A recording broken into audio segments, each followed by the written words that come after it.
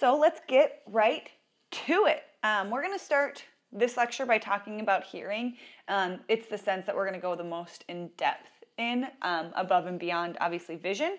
And so when we're talking about hearing, we're asking the questions, how do we take a sensation based on sound waves and turn it into perceptions of things like music, people talking, actions, whatever it might be, right? How do we distinguish among the thousands of pitches and voices and actually make sense of what all of this is looking like in terms of what we are actually hearing?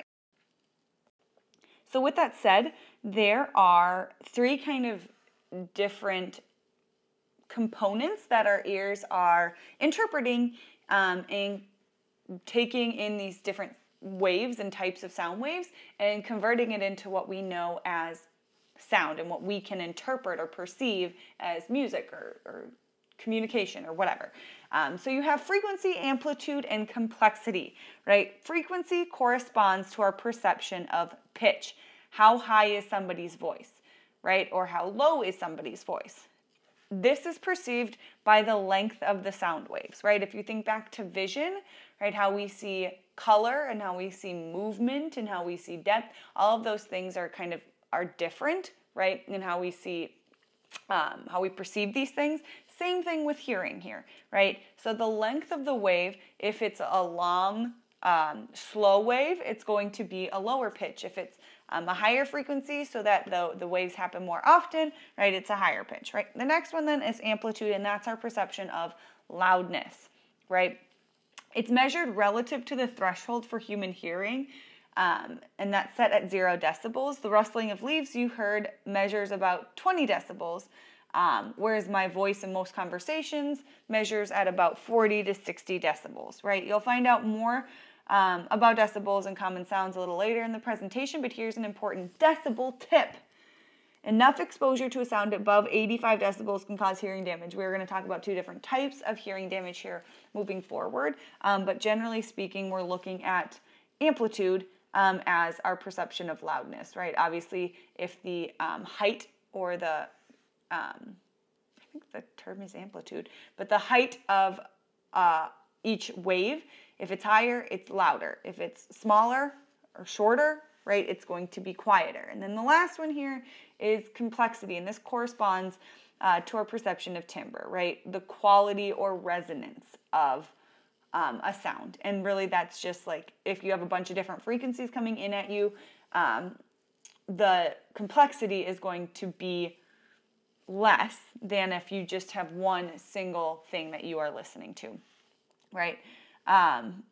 When we're looking at these three properties, we know that of the three that are on this screen, frequency provides us with the most information that we need in order to identify sounds. It measured in cycles per second and is perceived by humans as pitch, but both amplitude and frequency give us further insight into like what that pitch might be like referring to, right? We can get the most information out of frequency, but amplitude and complexity give us kind of the holistic understanding of how we perceive these sounds.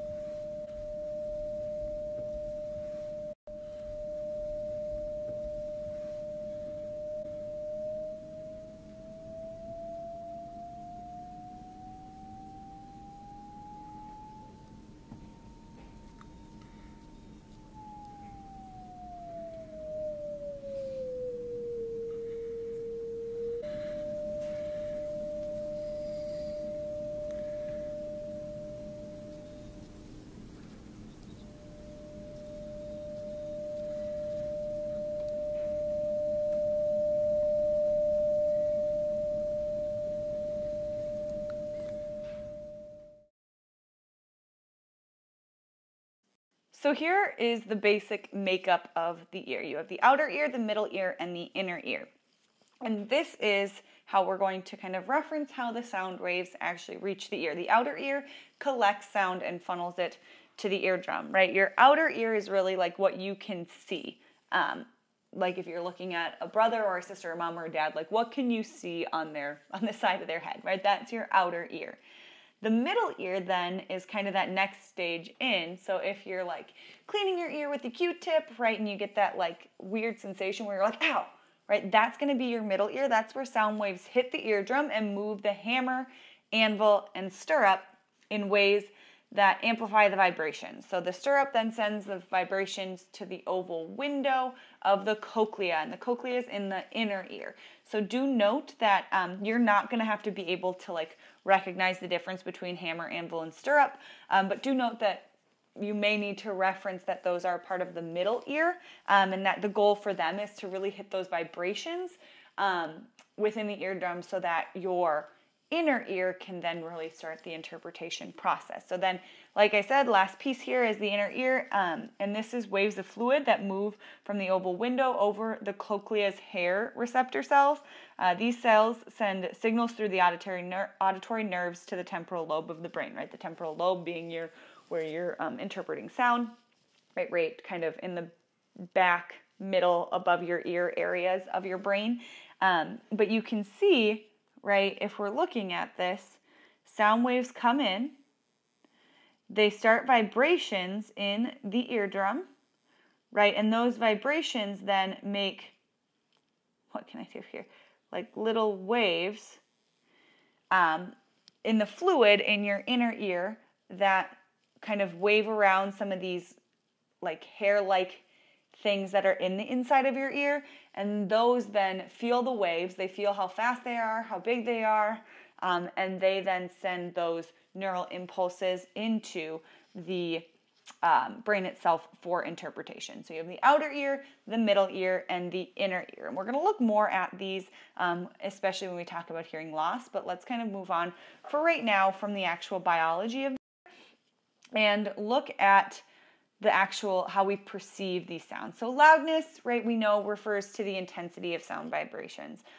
This causes a greater number of hair cells to send signals to the brain. So right in that inner ear, right, all of a sudden the fluid is moving faster, more hair cells are being activated, and so they're sending more signals to the brain. And then on the flip side, softer sounds only activate certain cells, whereas those louder sounds move those hair cells and their neighbors. So it's kind of like a chain reaction when we're talking about what those look like. And so within the inner ear, right, you have the cochlea, which is lined with these little hair cells that's surrounded by fluid. So when that fluid moves, because of the vibrations from the middle ear and the eardrum, right, we then see this transition into neural impulses into our temporal lobe for our own perception.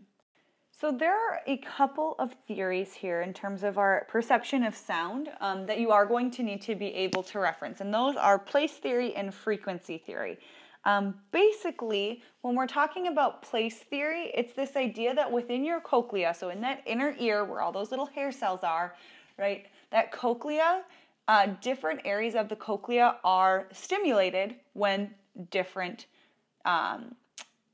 frequencies are heard, right? So the brain reads pitch by reading the location where the signals are coming from. So on that cochlea, if you're hearing like a really low pitch, a part of the cochlea is going to be activated, and so the brain is going to interpret, okay, it came from this area of the cochlea, which means it's a low pitch, right? Whereas a different pitch would, like a really high pitch, would come from a different area of the cochlea because it came from that area of the cochlea, that area was stimulated. The brain says, okay, I know that that area of the cochlea is related to higher pitch or what have you. So the place theory says that at high sound frequencies, signals are generated at different locations in the cochlea depending on pitch, and the brain reads that pitch by reading the location where they're coming from.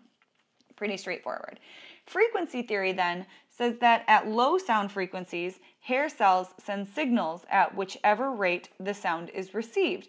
So we know that the auditory nerve's impulses corresponds to the frequency of a tone, which allows us to detect pitch. So like how fast those little hairs are moving essentially gives our brain another interpretation of what pitch we are hearing. Basically how it works, right? The sound waves cause our basilar membrane on the cochlea to vibrate at different rates, which ultimately then causes the neural impulses to also be transmitted at different rates, right? So we hear a musical note and it causes specific vibrations in our ears that lets us hear that specific pitch, okay?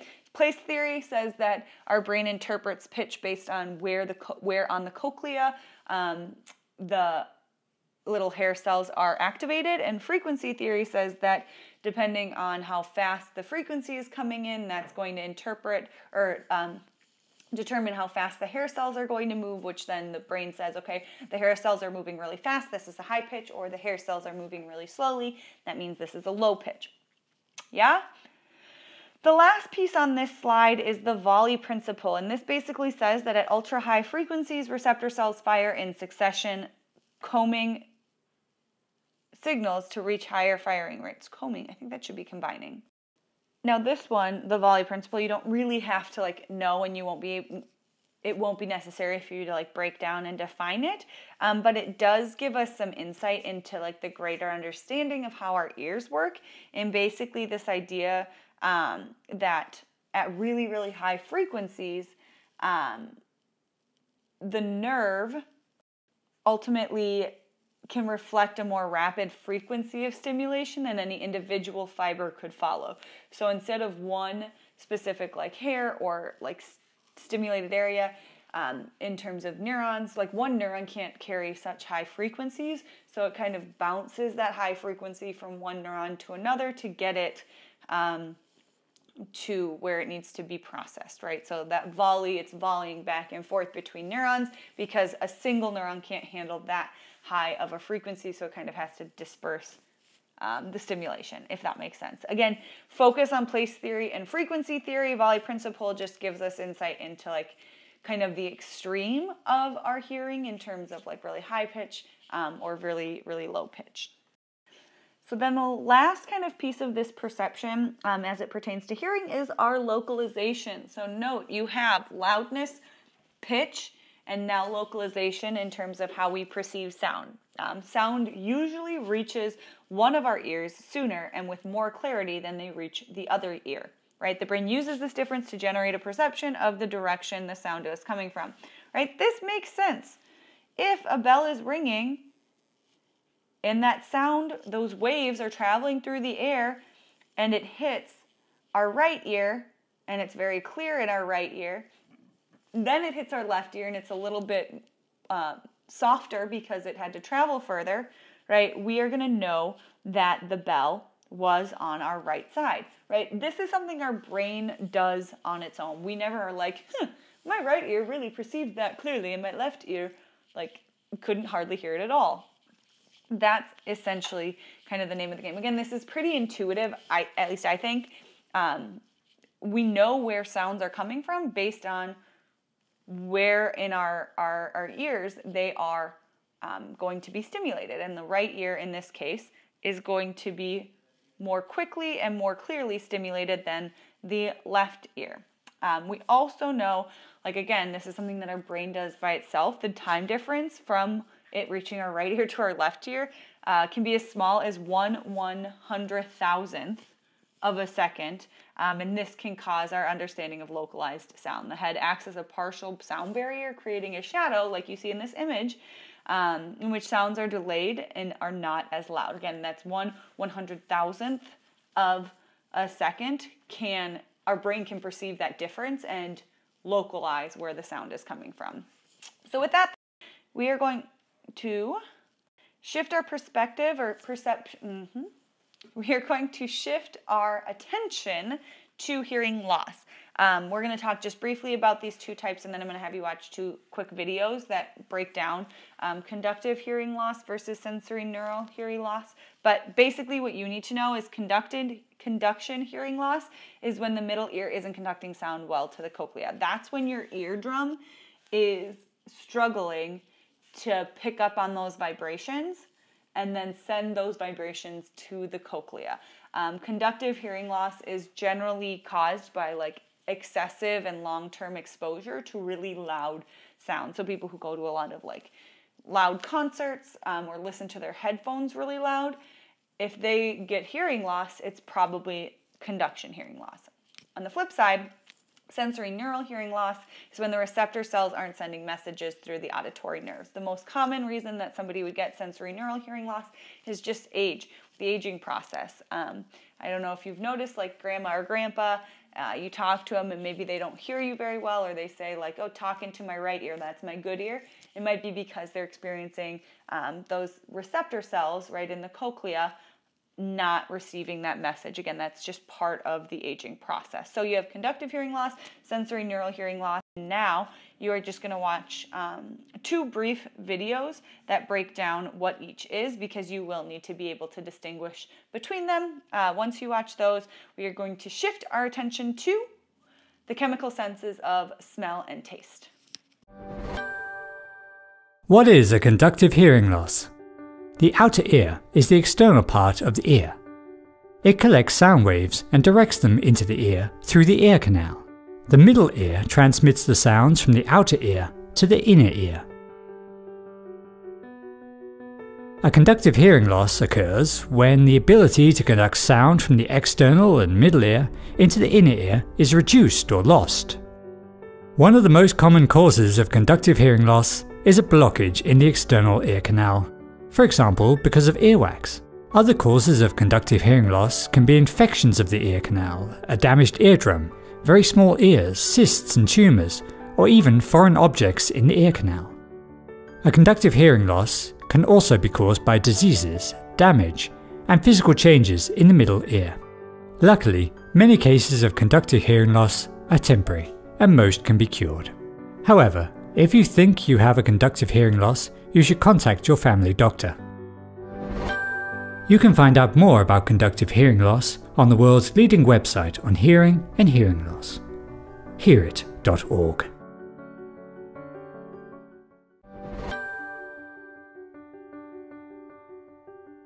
In our inner ear, we have a lot of tiny hair cells that move and pick up the sounds that we hear. The movements are then converted into signals that are sent to our brain. Sensorineural hearing loss results from damage to or reduction of the number of tiny hair cells in the inner ear. One of the causes is aging. We all lose some of the tiny hair cells in the inner ear as we age. Another major cause is noise. Noise can damage the hair cells in the inner ear. Diseases such as mumps, meningitis, and Meniere's disease can result in a sensorineural hearing loss. Certain drugs like aspirin, cisplatin, quinine, and some antibiotics, as well as certain types of chemotherapy, can also cause a sensorineural hearing loss. Sensorineural hearing loss can be inherited, and finally, you may lose your hearing ability due to head or ear injuries. A sensorineural hearing loss cannot be cured, but people with a sensorineural hearing loss may benefit from the use of hearing aids. You can find out more about sensorineural hearing loss on the world's leading website on hearing and hearing loss, hearit.org. So the chemical senses of smell and taste, we're going to start with taste. And actually, we're going to go with what the textbook currently has. Psychologists' perception of taste has changed since this came out. They've come to the kind of consensus that there aren't necessarily taste buds that receive of these like 5 different types of taste, which are sweet, sour, bitter, salty, and they just added umami, which is like savoriness. And this is, again, a little bit outdated, but at the same time, like, it's easy for people to grasp and understand because, like, we know these tastes. We've tasted these tastes. And we know that our tongues have receptors for these 5 different tastes, which may have had survival functions, right? If you taste something bitter, often, like, generally speaking, poisonous things out in the wilderness aren't like super tasty, right? Generally speaking, they're like bitter berries, and it's given evolutionary psychologists an opportunity to kind of think about the relevance that this had over in the past, right, to avoid those types of foods. If we were in class together, we would actually probably be doing a super taster experiment. There are these little like strips that you like rub on your tongue, and 1 out of 5 people is considered a super taster. You're not looking at me right now, but I'm doing a pretty aggressive hair flip because I am, in fact, a super taster. And basically what it does is it tests your receptors to see if you are picking up on the taste on the paper. Most people like lick the paper and like are like, what? I'm just licking paper at this point. This is weird.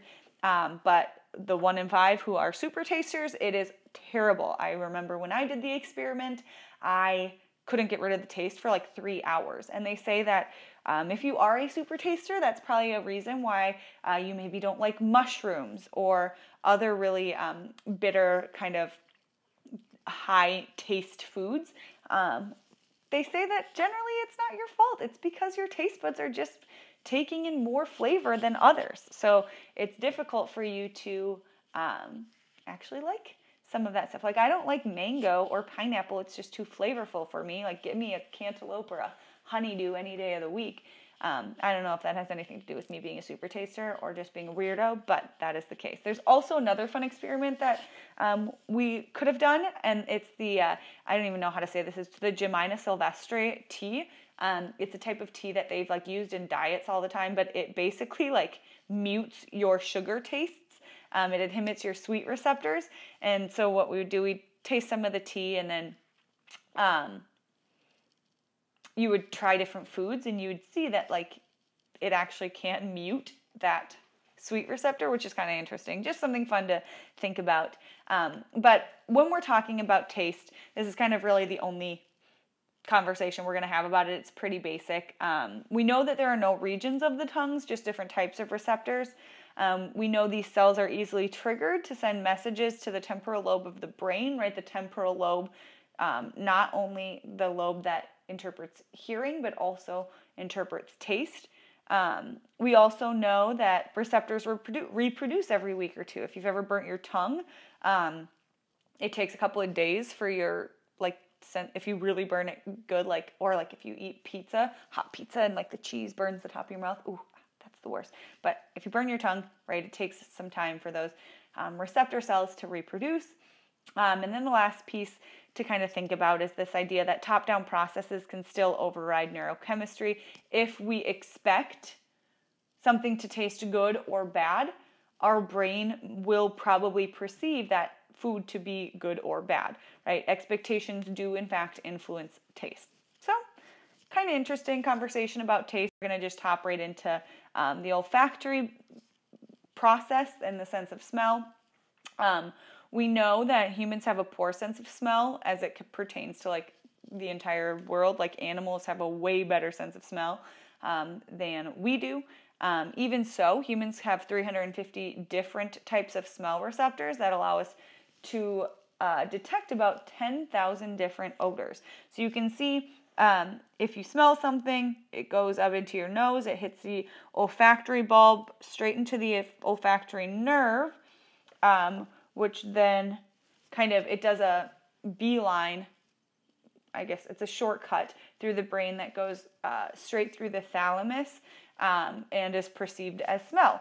And so, again, this is just a basic overview. You will not need to know like the specifics about how our brain interprets smell. You will need to know, though, that smell, in fact, goes straight through the thalamus and kind of skips the neural pathways of all other senses. And the reason for this, it's processed not only in the temporal lobe, but through the limbic system, and that influences memory and emotion, right? This makes sense, right? If you think about, when you think about like home or going to grandma's house, like memories and smells are very closely attached and aligned, and that's because our limbic system, our like our main like memory and emotion, I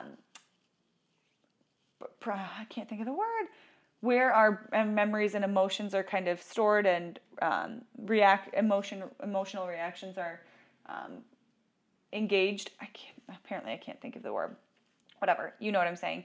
And that's also where our smells go through. So oftentimes smells have very distinct memories tied to them. Like if you remember doing like baking cookies at grandma's, and like the smell of snickerdoodle cookies reminds you of grandma's house, or like the smell of roses reminds you of the time that you went to a rose garden in Amsterdam, or like whatever, right? So we know that smell is the shortcut sense because it goes through the limbic system, not just to be processed in the temporal lobe.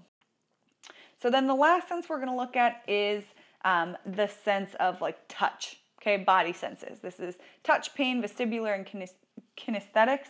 Kinesthetics is right. So touch, we're going to kind of breeze through this real quick.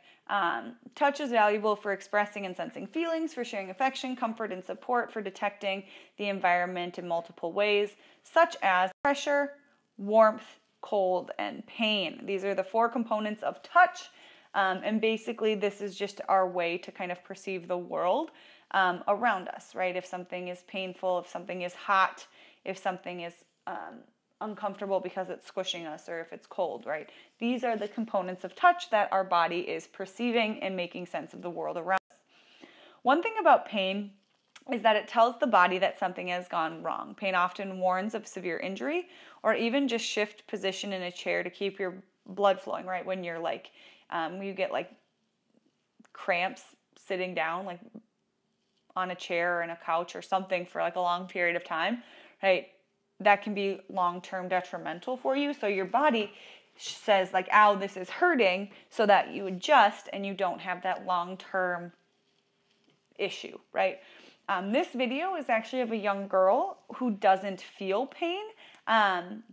There are people, many people, well, not many. It's a pretty rare condition for people to not feel pain at all. This girl is one of those people who have been diagnosed with a disorder that limits her ability to feel pain, but there are also people who have sensations of pain even when they're not injured, right? One example of this is the phantom limb scenario, in which people who have had like amputations for whatever reason actually feel the pain in that limb even when their limb isn't there. And it's the nerves telling your body that there's something wrong, right? And that pain can be felt, and it's a very real pain that people have to deal with when they have phantom limb syndrome. So with that, right, on one end, people feel pain excessively, and on the other end is this young girl who doesn't feel any pain at all. So how is it different parenting a child with no pain? You have to constantly be aware. You have to be aware visually because she is legally blind. And she's legally blind because she poked her own eyes. Exactly. She has a scar over the remaining eye. Her vision is less than 20/200. And that happened because obviously your parents, you're watching, but there must have been times when she was poking on her eyes and you didn't know. You'd look away for 1 second and she'd just have her fingers in there, especially with the stitches, when she kept trying to pull stitches out as a baby. Yeah. We would keep her in pediatric arm restraints, which a Velcro cast that would go around her arm to keep her from bending her arm. If you can't bend your arm, you can't reach your eyes. We'd duct tape those on at night, and she would still get them off. In the morning, we'd come in, and she had scratched her eyes. When did you first notice that your baby felt no pain?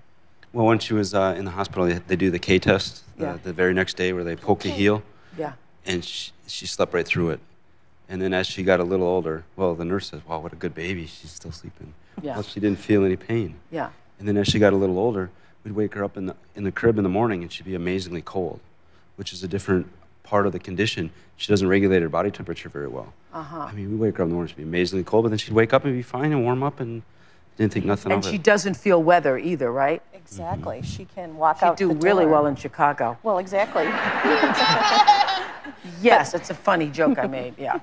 But that's the problem. She can walk out on a sunny day, even at our home where it can be very cold, and she'll say, I don't need a coat, the sun is shining. And then I'm tingled.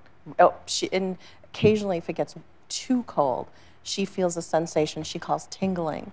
So we know It gets then. too You cold. see on my forehead. So I heard she had a broken jaw and you didn't even know it because... There were no symptoms. She was just slightly subdued. She was getting little fevers that would come and go. And then finally one night Steve said, you know, her jaw, there's a red bump here. Does she fallen or something? We'll never know. You don't even know. The doctors estimated it had been broken for about a month.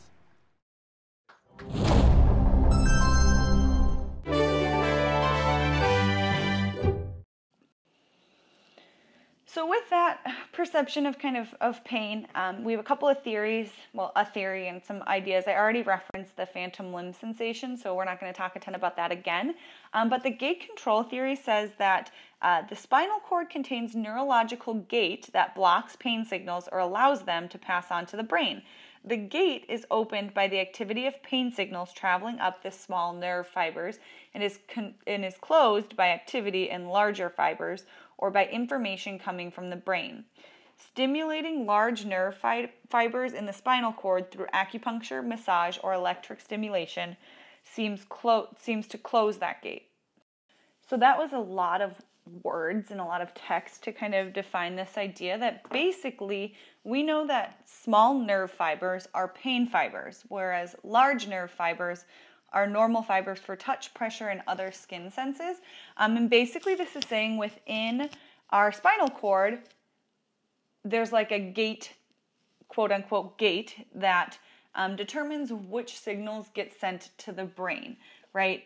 And this particular theory is tied closely with phantom limb sensation because of this idea of large versus small nerve fibers and what message is being sent up into the brain, but it's also used to talk about our psychological influences on pain, and that like if we think something's going to hurt, it's probably actually going to hurt worse than if we thought it wasn't going to hurt, if we're surprised by it. That's why when you're at like the doctor, or like when little kids are at the doctor and they are counting down to 3 to give you a shot and they go 1, 2 shot before you hit 3, it's because your expectation is that they're going to poke you at 3 and you're not expecting it at 2, and therefore it hurts less because you're not expecting it. With that said, right, when we're talking about the gate control theory, we're really referencing this idea that there is some sort of neurological process that distinguishes between which signals should be let through as, ouch, this hurts, and like, oh, I feel pressure, or I feel coldness, or whatever that might be. So with that, the psychological influences on pain are real, and they've done many studies and have done a lot of research looking at this. And basically, we know that distraction can limit the experience of pain, right? So if you're an athlete and it's the championship game and you're so focused on winning the game, but you sprain your ankle, you might forget that you sprained your ankle until after the game when you don't have anything else to think about, and then you're like, ow, that really hurts. It didn't hurt that bad while I was playing, right? We also know that memories of pain focus on peak moments more than duration. It's not like, oh, say you broke your arm. You don't think about like the entire process. You think about like the immediate moment when your arm broke, right?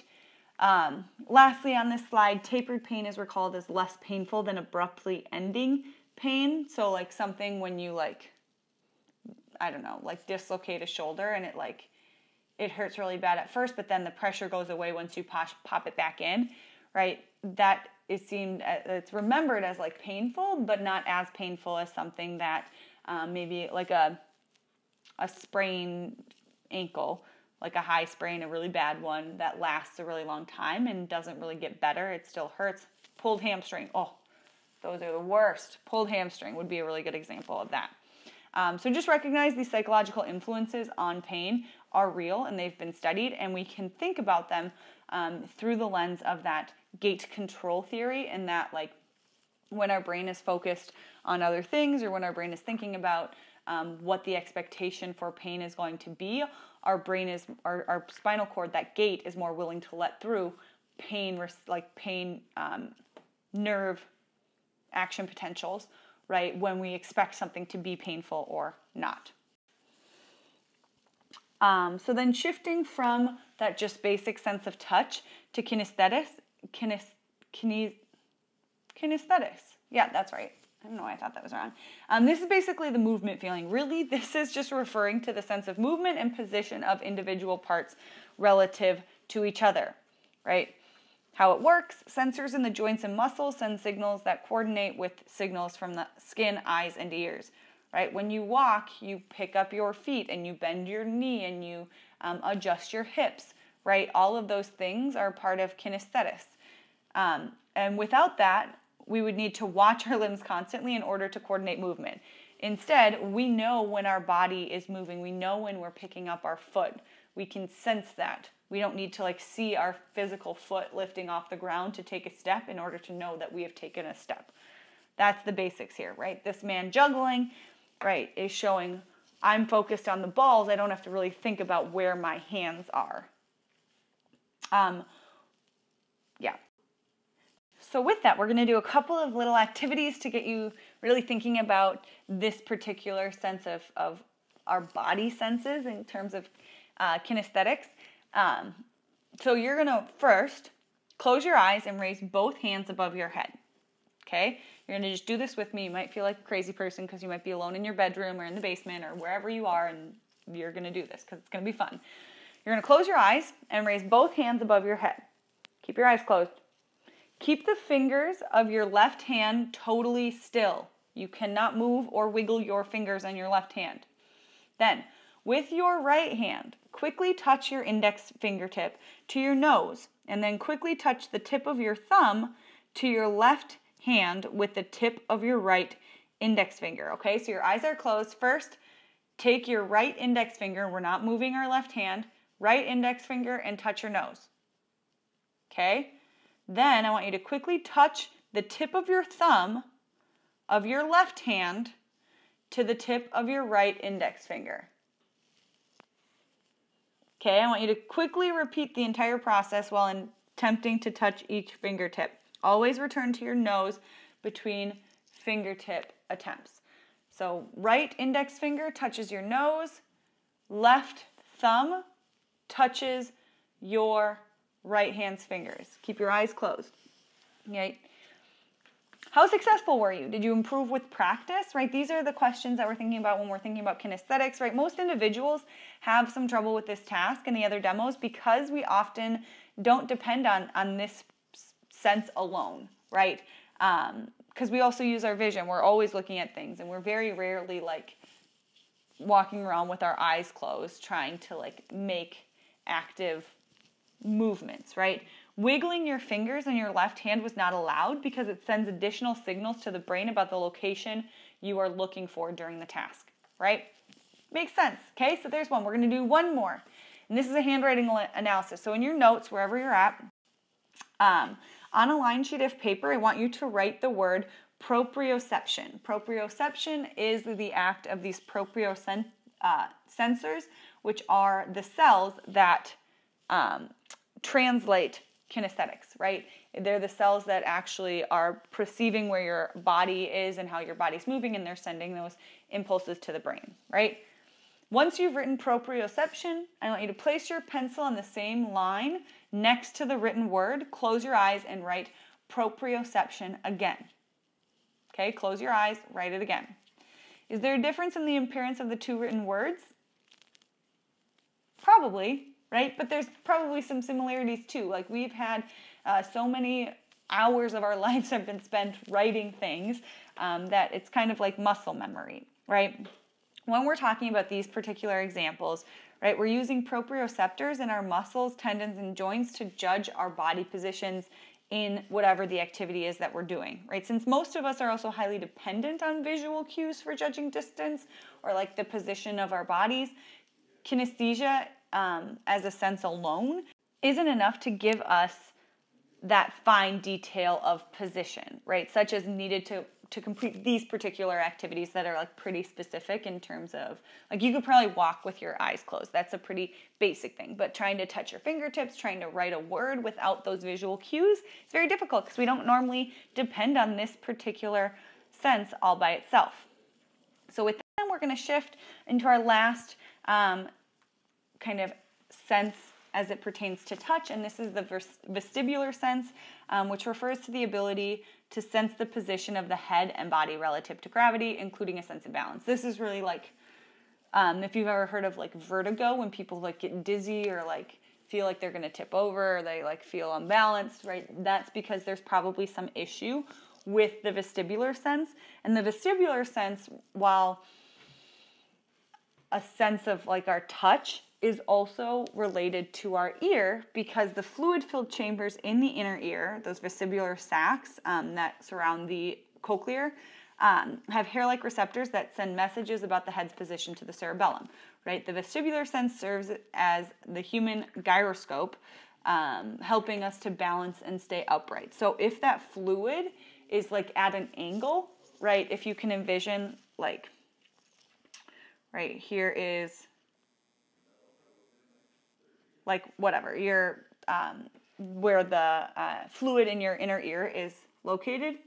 If the fluid is straight, right, and it goes straight across, we know that we're probably upright and we're balanced, right? If all of a sudden the fluid does a little bit of this and it's not straight, we know we are tilting to the left because there's more fluid on the left side, right? So that's basically what our vestibular sense is doing.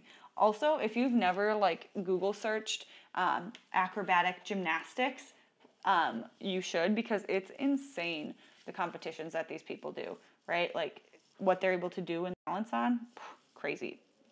So with that, we're going to take all of these and mix them together. There is the idea of sensory interaction, which occurs when different senses influence each other. For example, a burst of sound makes a dim light source more visible, because if we have a loud sound, where our brain is stimulated, those neurons are stimulated, and we are more easily able to perceive like a lighter or dimmer light.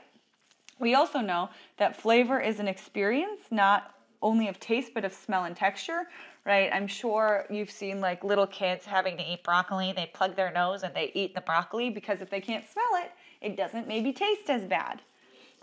With that all kind of in mind, right, obviously we know that our senses interact. We see and we can feel where our body's at. We can, if we see a book drop and we hear a book drop, we can put an understanding to what is happening, right? We hear a loud noise and we see a book drop onto the floor, we know somebody dropped their textbook.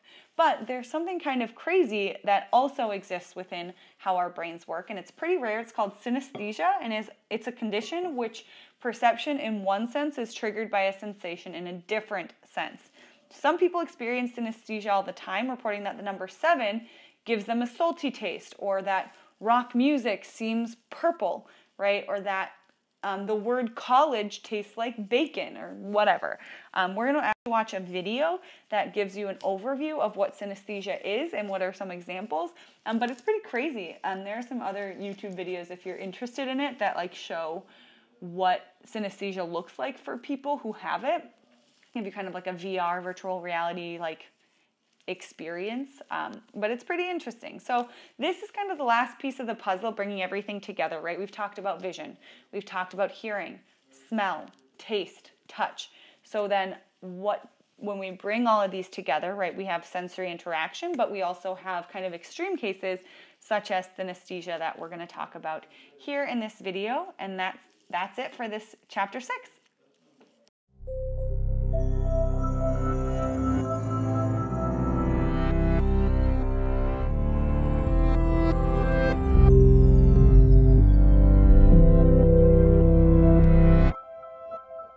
Imagine a world in which you see numbers and letters as colored, even though they're printed in black, in which music or voices trigger a swirl of moving colored shapes, in which words and names fill your mouth with unusual flavors. Jail tastes like cold, hard bacon, while Derek tastes like earwax. Welcome to synesthesia, the neurological phenomenon that couples 2 or more senses in 4% of the population. A synesthete might not only hear my voice, but also see it, taste it, or feel it as a physical touch. Sharing the same root with anesthesia, meaning no sensation, synesthesia means joint sensation.